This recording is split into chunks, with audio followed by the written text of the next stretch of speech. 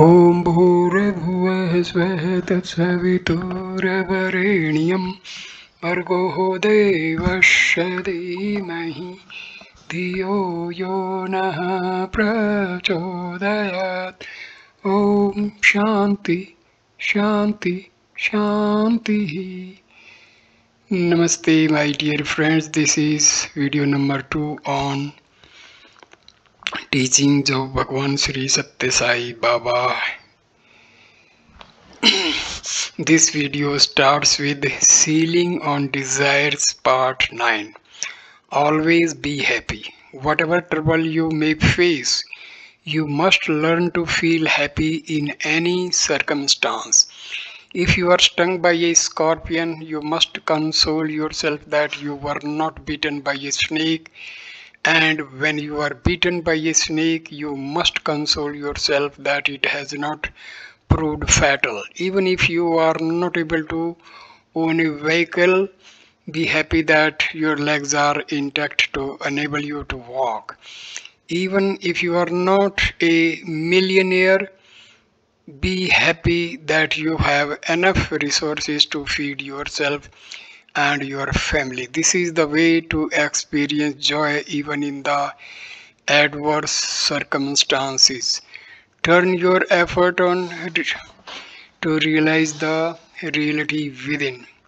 Sealing on desires is a must for leading a peaceful and meaningful life.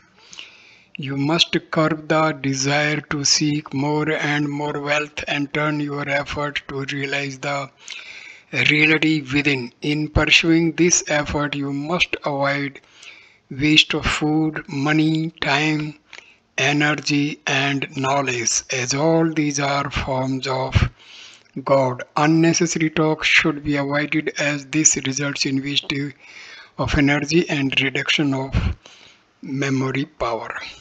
Sealing on Desires Part 10. Peace can be attained only by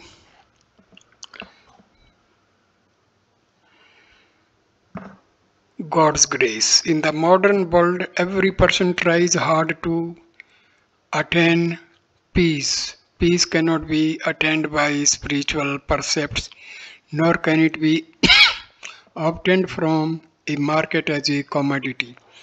It cannot be acquired even by knowledge of the text or a high position in life. Peace can be attained only by God's grace. Though man is eager to attain peace, he confronts many obstacles in the path. Those who travel by train may be well acquainted with the slogan, "Less luggage, more comfort, make travel a pleasure." Now man is burdening himself with limitless desires. Because of this extra heavy luggage of desires, he finds it extremely difficult to carry on the journey of life. By such proliferation of desires, he loses his balance, moves far away from his goal, and even tends to go mad. It is for this reason that I have been stressing the need for sealing on desires. By limiting your desires, you can attain peace to a certain extent. You have to exercise a check on your desires and make efforts to get the grace of the divine. Sealing on Desires Part 11. Bad qualities are the result of your own thoughts. Suppose you get angry. From where did this anger come? This has come from you only. Similarly, jealousy is a quality that manifested from your mind. Thus, each one of these bad qualities is the result of your own thoughts. Hence, if only you are able to control your thoughts properly, you will be able to achieve anything in life. The mind, intellect, and awareness are the reflections of the Atma. The mind has no stability. It is the repository of thoughts and desires. It is said, the mind alone is the cause of bondage or liberation. Hence, one has to keep the mind under proper control by putting some ceiling on desires. Ceiling on desires part 12. Do not trigger the negative aspect of nature.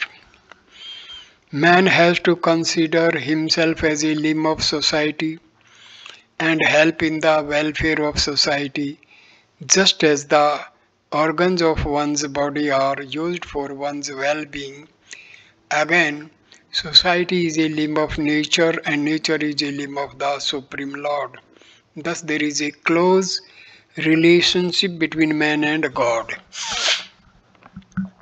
Nature is more progressive than man, and to protect nature, man has to exploit it within limits. When man tampers with nature recklessly, it reacts adversely and trouble arises. In order to protect nature, man has to practice sealing on desires. He should not trigger the negative aspect of nature. In this respect, scientists have no concern for the harmful effects that may accrue to society by their inventions. They do not care for the welfare of mankind and go on making use of intelligence to produce their weapons of destruction. Care should be exercised in providing comforts, as excessive comforts may spoil man's mind and cause misery instead of happiness. Nothing good can be achieved without restraints. Because of the advancement of technology and provision of excessive comforts, life has become mechanical and spirituality has declined. Science fragments everything to pieces, whereas spirituality builds up unity in diversity. Today, man is not making efforts to cultivate the feeling of oneness among humanity. Intimate relationship of man, God, and nature. For example, the ozone layer in the atmosphere protects the people on earth from the evil effects of solar radiation. Because of the advance of technology, several factories have sprung up, causing emission of harmful gases in the atmosphere. As a result, the ozone layer has become thinner, and if this goes on unchecked, it may have disastrous consequences. Scientists are trying to stop the breakup of the ozone layer, but they are unable to find a remedy. The actual cause for this situation is that more carbon dioxide is released into the atmosphere. Normally, carbon dioxide is absorbed by plants and trees, which can assimilate the gas and supply oxygen by the natural process of photosynthesis. But because there is deforestation to an alarming extent, the amount of carbon dioxide in the atmosphere has considerably increased. Therefore, the remedy for this situation is intensive afforestation, growing more trees everywhere and protecting the existing trees without destroying them for other purposes. Thus, the relationship of man, nature, and God is very intimate, which scientists may not be able to realize. Sealing on Desires, Part 13. Cultivate for desirable practices. The Sai organizations have been enjoined to carry out a program of sealing on desires. Everyone should try to control desires as much as possible. The promotion of human values is another item in the program. These human values are inherent in every person. All that is needed is for everyone to manifest them in his daily life. Truth, righteousness, and peace are all in you. You are the embodiment of truth, peace, love, and God. Recognize this fact. Members of Sai organizations should cultivate certain desirable practices. For instance, they should regulate their diet because one's food influences one's thoughts. Smoking and intoxicating drinks have to be given up. They are ruinous for the health. Meat eating should also be given up because eating animal food promotes animal tendencies. The fourth evil that has to be eliminated is gambling. Those who take up to the spiritual path should avoid as much as possible these four bad practices. It is sinful to slaughter poor animals for one's food. Sai members should follow the motto help ever hurt never. There is no There is no meaning in professing to respect human values without observing the rule that you should cause no harm to others in any form whatsoever. God loves those who serve others because He is in all of them. Whomever whomever you may serve, consider it as service to God. Divinize all your actions. Treat every action you perform as God's work. 8 flowers of worship: non-violence, control of senses, compassion for all living beings, forbearance, peace, penance, meditation, truth. It is the experience and practice of the citizens of India that they generally worship God with flowers, offer ritual adoration, and make obeisance to God. But there is something that is more sacred than this. There is a distinctive type of devotion by which you worship God with a good, clean mind and good conduct. This has been given the name of Prabhakti, supreme devotion. By always worshipping God with ritual worship and flowers, the spiritual aspirant will remain stationary in his place. This is good in a way, but to remain in one place all the time and failing to rise to a higher position is not good. There is a superior type of worship: to worship God through good qualities, good conduct, good thoughts, and good company. The scriptures have described this kind of worship as worship through good qualities. By offering what kind of good qualities can we please God? 8 flowers of worship. The first flower with which we can worship God is non-violence. The second flower is control of senses. The third flower is compassion. The fourth one is forbearance. The fifth flower is peace. The sixth flower is penance. The seventh one is the flower of meditation. The eighth is the flower of truth.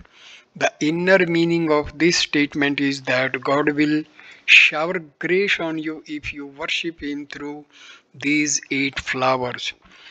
The flowers in nature always fade, drop down, lose fragrance, and also develop an odor that is not pleasant. Instead of worshipping with such worldly flowers, which are impermanent, and receiving impermanent rewards from God, we should worship Him with what is truthful and thereby attain a stage that is higher. The flowers that you are using for worship have not been created by you. You are bringing flowers that have been created by the will of God on some tree or in some garden and are offering them back to the Creator Himself. What is the greatness in using the flowers created by God and giving them back to God Himself? Many people bathe in the Ganges river, take the water from the Ganges into their palms, and offer it back to the Ganges itself. This is not what you have created. This is not what you have the right to offer. From the tree of your life, picking such fruits that you have protected and that you have grown in the form of good qualities and offering them to God. There is some distinctiveness in that. In order to promote good qualities, you have to understand, you have to undergo several troubles. So it is through these good qualities that your mind can also acquire a divine concentration. Without good qualities and without good thoughts, how can you fix your mind in meditation? First flower. The first flower is the flower of non-violence. We regard the word non-violence to mean not causing harm and hurt to other living things. The true meaning of the word is not to cause hurt and harm to any other living being through your thought, word or deed. Cleansing and purifying these three, thought, word and deed, has been called a Tripati, summit of three in spiritual parlance.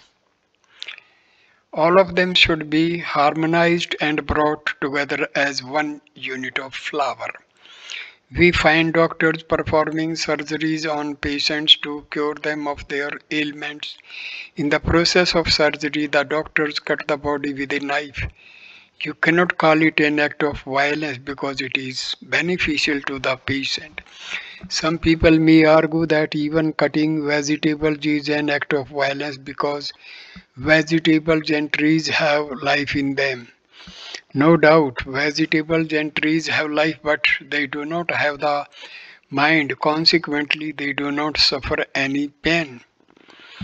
Only man has got five seats, namely food seat, life seat, mind seat, wisdom seat, and bliss seat. One with the mind experiences pain and pleasure. Man, animals, birds, and insects are endowed with the mind, not trees and vegetables.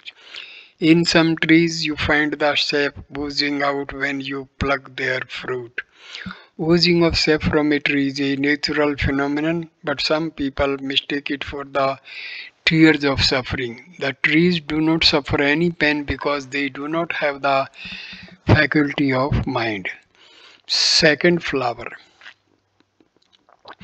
Second flower is the control of sensory organs. Our senses run without any control. If running horses or animals are not controlled, they pose a danger.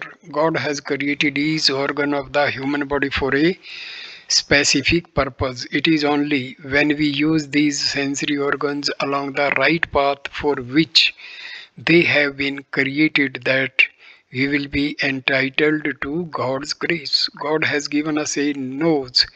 We should make an attempt to breathe in and breathe out through the nose and only accept fragrance through the nose. If we use such a nose to take snuff, the purpose will become useless. In the same manner, He has given us the mouth and a tongue in order that we may take in pure food. If we use the mouth to take in unholy food or intoxicating drinks, then we will be using the mouth for a wrong purpose.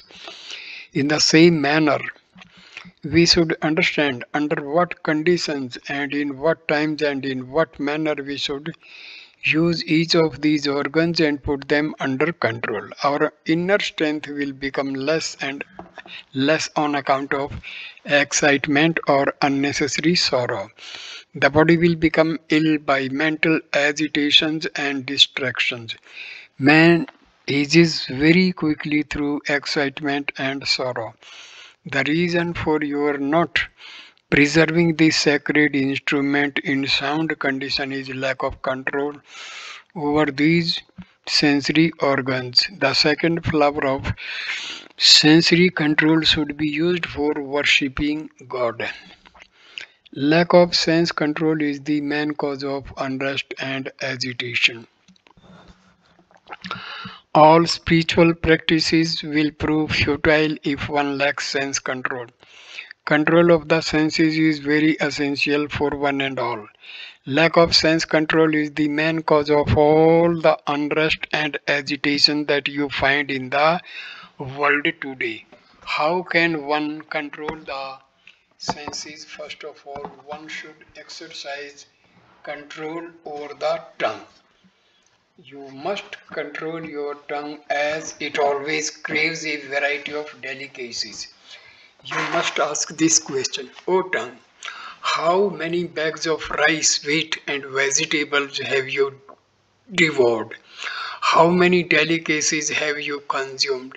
5 on you if you are still not satisfied. A morsel of food is enough to sustain the body. You should eat for the sake of satisfying your hunger and sustaining the body. Do not give undue importance to taste. Likewise, tell your eyes to see God instead of watching unsacred things on television or video. Teach your ears to listen to the stories of the Lord instead of listening to vain gossip. O ears, you are interested in listening to vain gossip and tales about others, but you pay least attention when the wonderful stories of the Lord are narrated. Think for a while how you benefit by listening to unsacred things. In fact, you are polluting your heart in the process. All that you see and hear gets imprinted on your heart. Once your heart is polluted, your life will become meaningless. The human heart is like a pen. The color of the words that you write will be the same as the color of the ink in the pen. Likewise, when you fill your heart with the love, all that you think, say, and do will be suffused with love. God expects you to fill your heart with love and lead a sacred life. Third flower. The third flower is compassion for all living things, looking merely and superficially at human nature, which has diverse aspects. We are forgetting God in this field. From the seed of divinity, the tree of creation has grown. On this tree of creation, the fruits are the human beings that are the individual souls. In each of these human fruits, there is divinity in the form of seed. That's why in Bhagavad Gita, Krishna has said, I am the seed in all the living beings. Recognizing the truth that God is present in the form of the Atma in all living beings, we say compassion for all living beings is the next flower. The story of Adam. Abu Ben Adam.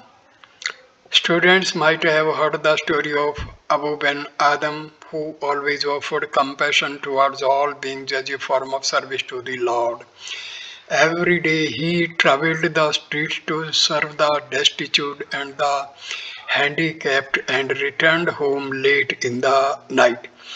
One night when he returned home, he found in his bedroom an angel writing something. When he asked her what she was writing, she replied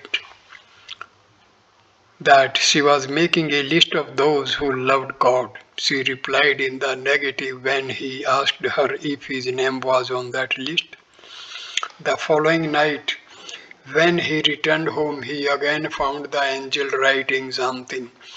He queried, Mother, what is it? What is it that you are writing now? She said, Son, I am writing the names of those who are dear to God.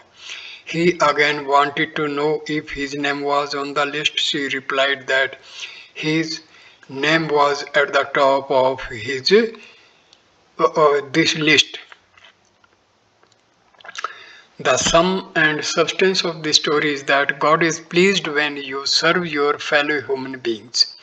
The scriptures have prescribed 9 paths of devotion, namely listening to the Lord's stories, singing His glories, remembrance of the Lord's name, service to the Lord's lotus feet, worship, salutation, servitude, friendship, and offering oneself to the Lord. That is complete self surrender. But the path of service is the greatest of all. Neither by penance, nor by pilgrimages, nor by going through the sacred text can one cross the ocean of worldly life. One can redeem one's life only through service. Above, when Adam became the recipient of God's love because he spent all his time in the service of his fellow man. God loves all, for he is the embodiment of love, but he will give himself to those who show compassion for all beings. Have compassion towards all as God resides in all. Among all the flowers, compassion for all creatures is most important. Man alone is endowed with this virtue of compassion. This is the flower that you should offer to God. God is the indweller of all beings. Names and forms may vary, but the same God is present in all. Therefore, you should have compassion towards all beings with the broad feeling that God is present in all. Only then can you understand how expansive and fragrant this quality of compassion for all creatures is. You need not waste your time gathering the flowers that fade away and wither away in no time. The flower of your heart is eternal, ever fresh and ever fragrant, for which you need not spend even a penny. That is the real flower. One who understands the secret of this flower is one of the supreme wisdom. Fourth flower. The fourth one is the flower of forbearance. Forbearance truly is the highest quality of a human being. But in human life, because he develops narrow ideas, man wants to live in a constricted place. He thinks I and my family are what matters. Others are all different from me. It is not possible for us to develop the flower of forbearance as long as these ideas are in us. It is only when we love that we can have patience and forbearance. One's love should encompass all living beings. That will fructify as forbearance. Here is a brief example. In our home, there are our children. Along with our children, there is also a servant in the house. A son may be pilfering something or other and developing bad habits. In many ways, we will try and control that son by beating, scolding, and persuading him to return to good ways. But we will never take him and hand him over to the police. In the same house, if the servant steals a small spoon, at once we will take him and hand him over to the police.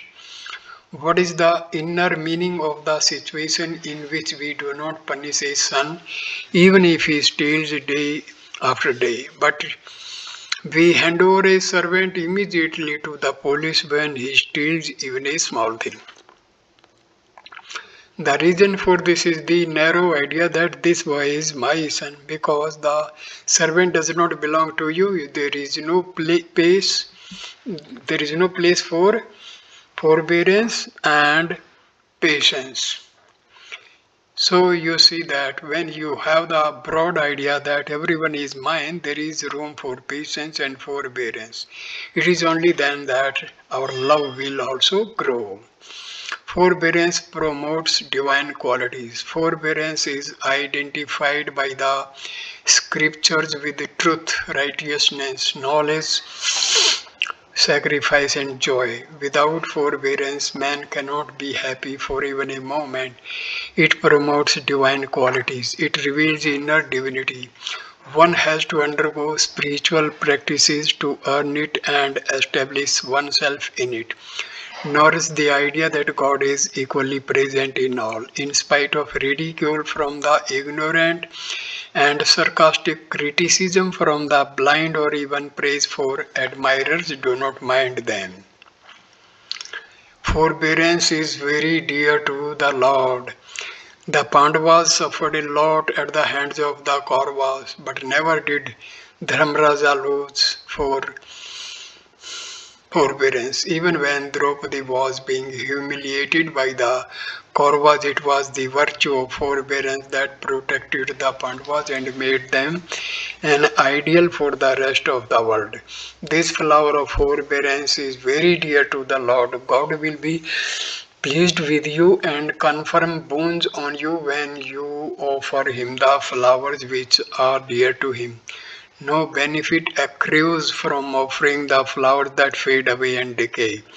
The ever blooming flowers of non violence, sense control, compassion for all living beings, and forbearance are liked by God.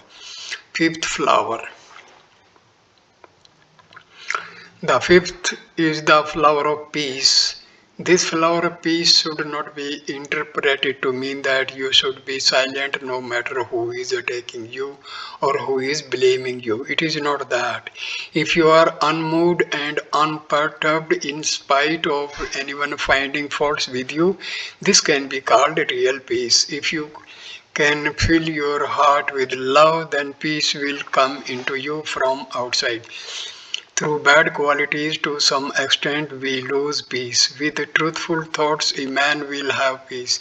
With untruthful thoughts, a man will not have peace.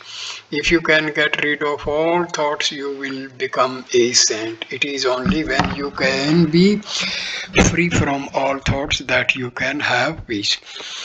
Your own bad thoughts are responsible for all your pain and sorrow. By good thoughts and by good ideas, you will become a holy man. Holy man does not mean one who merely wears an orange robe, shaves the head, and wears only holy beads. He who has good thoughts and good ideas is a holy man. A holy man is one who is the embodiment of truthful thoughts. Peace has detachment as the basic quality. Peace does not mean that a person should not react at all. Whatever others may say or however they may abuse him, it does not mean that he must be silent as a rock. It involves mastery of all the senses and all the passions. Inner peace must become one's nature. Peace has detachment as the basic quality. The sea, which likes to gather and possess, lies low. The cloud that likes to renounce and give up is high in the sky. Peace endows man with an unruffled mind and steady vision. The prayer for Shanti, peace, is usually repeated thrice. Om Shanti, Shanti, Shanti. Since peace is prayed for in the physical, mental, and spiritual planes, man should not bring his blood to boil, nor should he yield to fear. Spiritual calm is exemplified by Emperor Janaka of the Upanishadic text. He was known as Videha, without body attachment, not because he was disembodied, but because he lived in utter forgetfulness of the body and its needs. He saw, heard, and spoke only from the Atmic plane of consciousness. Bear all sufferings with fortitude and patience. One should remain peaceful through all the vicissitudes of life. Only then can one attain divine grace. Great devotees like Tyagaraja, Tukaram, and Draupadi underwent many hardships. They bore all sufferings with patience. Tyagaraja said, one cannot attain happiness without inner peace. Man needs peace at the physical, mental, and spiritual levels. Peace is not present in the external world, it is present within. You are the embodiment of peace in the worldly life. There are bound to be many hardships, but one should not be perturbed. One should bear all sufferings with fortitude and patience. Human life is given not merely to enjoy the worldly pleasures like birds and beasts. Life becomes meaningful only when one experiences the peace that originates from the heart. Sixth flower. The sixth one is the flower of penance. Penance is not to give up your wife and children and go to forest. Put your head down and feet up. That's not penance. When we think of real penance, we should eliminate bad thoughts from our minds. The coordination of thought, word, and deed is penance. Whatever thoughts sprout in your mind, to utter them as word and to put them in practice as your work, that is penance. It is in this context that it is said, a great soul practices harmony of thought, word, and deed. Giving up bad thoughts in your mind will become a sacrifice. That sacrifice will become yoga, spiritual practice leading to union with God. But giving up one's property and one's wife and going to the forest is not yoga. Be even minded in happiness or sorrow. One should contemplate on God at all times and achieve harmony of the thought, word, and deed. He is a noble one whose thoughts, word, and deeds are in complete harmony. Do not be carried away by pain or pleasure. The Bhagavad Gita teaches one should be even minded in happiness or sorrow, gain or loss, victory or defeat. One should discharge one's duty and serve society without any expectation of reward. Such even-mindedness and desireless state is true penance.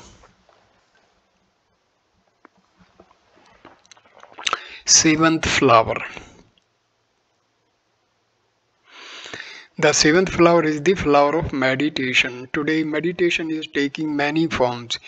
Many types of meditation that people are adopting today are against the culture and tradition of India. To sit in a lotus posture and to make the Kundalini Shakti, Kundalini power rise from basal plexus to the cranium is not meditation.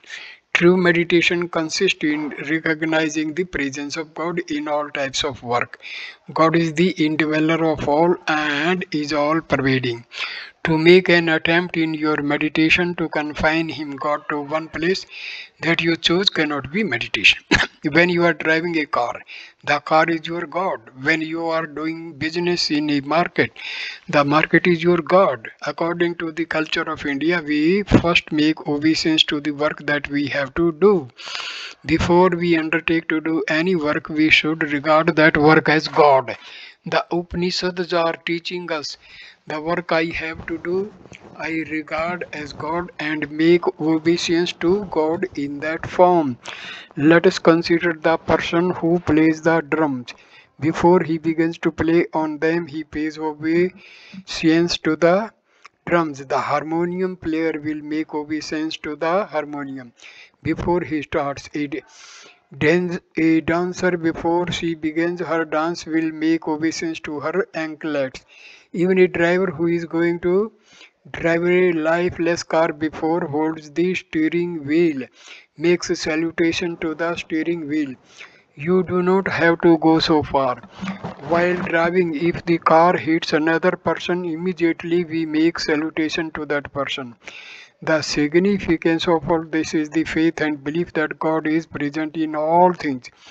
Thus, to regard the entire creation as the form of God, to perform your duty in that spirit is meditation. Contemplate on God at all times. Meditation does not mean sitting in lotus posture with eyes closed in contemplation on God. This is physical, worldly activity. No doubt this is also needed, but true meditation lies in unifying the mind with God. Just as milk and water cannot be separated, likewise the mind once merged with God cannot be separated. An iron ball cast in fire will become one with it. Likewise, your love should become one with divine love. This truth is contained in the Vedic dictum, the knower of Brahma becomes Brahma himself. Some people contemplate on God for a limited period in the morning and evening. This cannot be called meditation. Contemplate on God at all times, at all places, and under all circumstances. Perform all tasks with your mind firmly fixed on God. That is the true meditation. Thinking of God for a limited period cannot be termed meditation. That is only part-time devotion. Part-time devotion confirms only part-time grace. You should have full-time devotion in order to attain full-time grace. Eighth flower. The next flower is the flower of truth. If you simply speak what you feel and tell what you have done, this can be called worldly truth. Statement of facts, this cannot be called truth. Truth is that which does not change at any time. What you have seen in truth at that moment, at the next moment it becomes untruth. All material things that you see in this creation are things that will decay, that are bound to change. In this transient, changing world, how can you, what you see and what you hear become truth? Truth is God. This truth is the eighth flower. This truth is the form of divinity. In the world, we experience truth of relative nature. Let us take chemistry as an example. You take some chemicals and mix them together. They change and you get some other chemical. If you mix turmeric in lime, you get a red color. This is chemistry. Another example is physics. If you take a 3-inch needle and put it in fire, it will become longer needle. This is the truth of physics. How long do these truths of chemistry and physics remain? These are temporary worldly scientific truths, but spiritual truths are such that they will remain unchanged whatever you may do to them, whatever fire you may use on them, and howsoever you may change the circumstances. So what does not change at all is truth. Cruelty and harshness are predominant in the world today because we are not attempting to promote such sacred qualities. Today, among believers, non-believers, and the believing, the same kind of attitude is developing. That day when we can promote such good qualities in the minds of believers, the non-believers will disappear from this world. Truth is changeless in all the three periods of time, that is past, present and future. Everything may disappear, but truth remains forever. So truth is God. Live in truth. Win God's grace by worshipping 8 flowers. Worship the Lord and offer Him these flowers now. When other flowers are used, devotion does not last after one comes out of the worship room. When one crosses that doorstep, anger and hatred and anxiety possess him and degrade him. Without developing the qualities indicated by the 8 flowers, how can anyone win the grace of God? Engaged in wrong worship in all 364 days, what good do you derive by doing true worship on the 365 fifth day of the year? When you claim to be Sai devotees, justify them claim by cultivating these flowers of virtue and offering them on God. Serve society to your utmost capacity.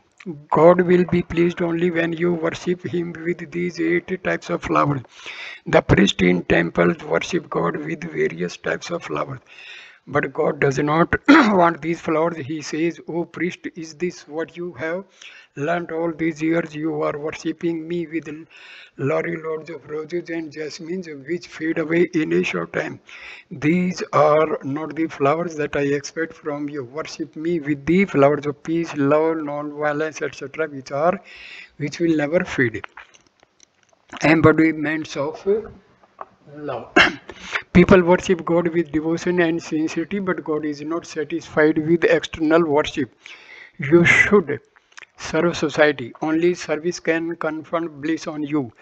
By rendering service to society, not only can you alleviate the suffering of the people, but can you also bring transformation in their lives. As is the feeling, so is the result. If you serve with sacred feelings, it is bound to yield sacred results. Serve society to your utmost capacity. You are singing devotional songs in the morning and evening. The satisfaction that you get by participating in singing devotional songs is temporary, whereas service confirm permanent satisfaction. The Vedas say the objective of action is to purify the mind. Service alone is undertaken to purify the mind. Today, people waste a lot of time, wealth, and energy in performing activities that do not foster purity of the mind. That is why they are unable to experience peace of mind. The peace that one gets out of worldly activities comes and goes like a passing cloud. One should aspire for the true and eternal peace which originates from the heart. I conclude this video here. Please like, comment and share the video. Subscribe the channel. Namaskar, my dear.